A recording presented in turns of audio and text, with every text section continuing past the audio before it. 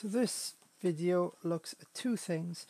Firstly, it looks at the word and then we're going to look at the punctuation mark, comma, and we'll look at some sounds as well. The word and is spelt as you say it, so it's a and d, and it's usually used to connect two statements together. So for instance, I am going for a walk and I'm going to collect berries. And that can sound better than having two separate sentences. We can also use it when we want to say two things about something rather than repeating ourselves. So for instance, rather than saying the house was red and the house was tall, where I'm repeating myself, I could say the house was red and tall. The fox was orange and fast. So a comma is used when we want to pause in a sentence. So it's kind of like taking a breather in maybe a long sentence, but also we use it when we're making lists about things. So we might use and to say something is green and fast, but if we've got several objects, then we can separate it with a comma. So the man was fast, tall and old. So you can see with that sentence I used a comma. The man was fast, comma, tall and old. Notice how I separated the last two by the word and. So we often use and commas together as well when we're making lists, and the last item should be and. But remember then that and is either used to connect two statements together, or it's to say two things about an object without repeating ourselves, and a comma is like a little pause or a breather in a sentence.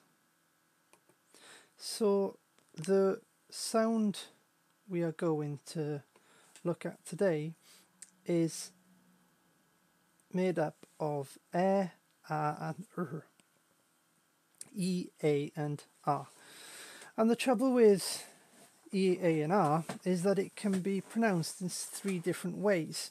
So you have to remember that you might be saying it differently depending on what the word is. So let's have a look at some of the different ways. By here we've got a pair. So the E, A and R is being pronounced air. So when we're seeing these three letters together, it's air. For instance, we might wear something, ooh, air. Or we might come across a bear, but air. This is another use of the EAR. But we don't say a tear, we say a tear. So this time the E, A and R has become ear. So whereas before it was wear, bear, now it's a tear, fear, near.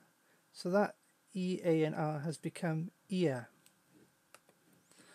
Our last version of it is when we use in the sound of year. So in this instance we've got the year, but we also have it in here and a year. Perhaps it's the new year. So here are a few examples of where we would use it. A pear and a fox. Remember the ox sound from the last video? And this is where we're using the air sound. And because I'm talking about two different things, rather than saying a pear, a fox, I've connected these two very short statements together with the and. The dish, fish and bear. So this is an example of where we use that air sound with the EAR. Notice this time I've made a list, so I've put a comma in first of all to separate the first two items, and then before I get to the last item I use a and. So it's the dish, pause, fish and bear. By here we've got a pig, ox and fox. Again, that list where the first two items have been separated by a comma and then the last item is just after an and. So we've looked at and commas. And is where we connect two sentences together or use it at the end of a list. And a comma is a pause or used in lists to separate the first items. And then we use the sound or the letters E, A and R and for air, ear or you.